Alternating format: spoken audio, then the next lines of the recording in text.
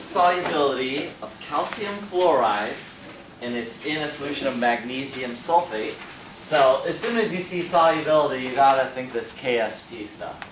So calcium 2 plus aqueous plus, well, there's 2 fluorine, so 2 fluorine minus aqueous. We're gonna do our ice table as normal. And then solids you ignore.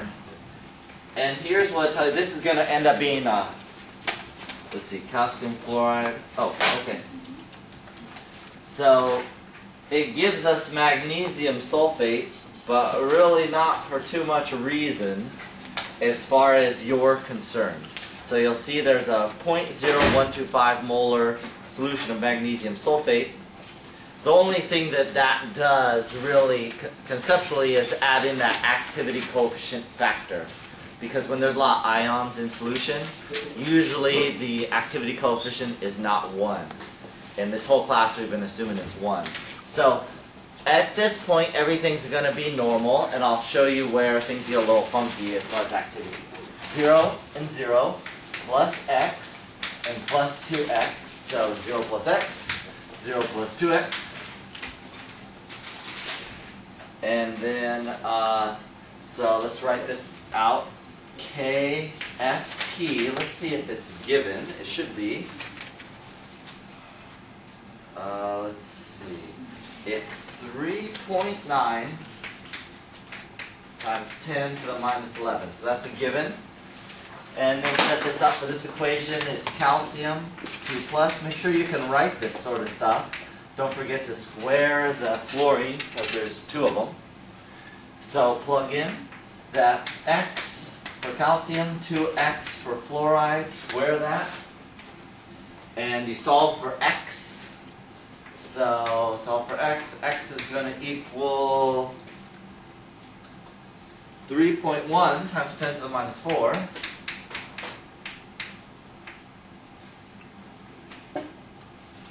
Oh, I forgot one factor. So that's how you would do it normally.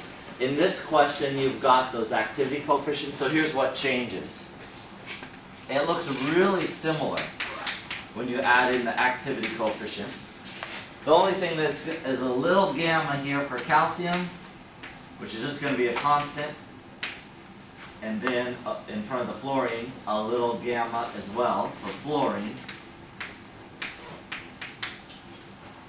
Squared equals, and really this x is going to be for this one here. So then the gammas are given. I'll write those down below. Gamma for calcium is given. It's 0.485. And gamma for fluorine is given, and that's 0.810. So all you're going to do is add those coefficients there. And they're called activity coefficients. There's really constants. You're just going to multiply them into the equation. And it's still going to equal x and 2x squared. And when you solve for x, you get this value here. I wrote it for the top one. It's really for the bottom one. So in this problem, you have to solve it this way, adding in these activity coefficients. If it didn't say anything about those, you just solve it as normal. So the top is normal. And then after that, let's see. It wants it in certain units, milligrams per liter. So we got to do a little conversion, because this answer is going to be in moles per liter. So when you solve for x, that's going to be essentially units of molarity, but for solubility, we actually write moles per liter. So you take this number, 3.1 times 10 to the minus 4. This is moles per liter. And we want it in milligrams per liter, according to the question. So I want to multiply by the molar mass. And the molar mass of calcium fluoride is 70.07. 78.07. So that's in, now, grams per liter. I'm just going to do one more conversion. Times 1 gram for every 1,000 milligrams. And now, just doing that conversion, you get 24.4 milligrams per liter.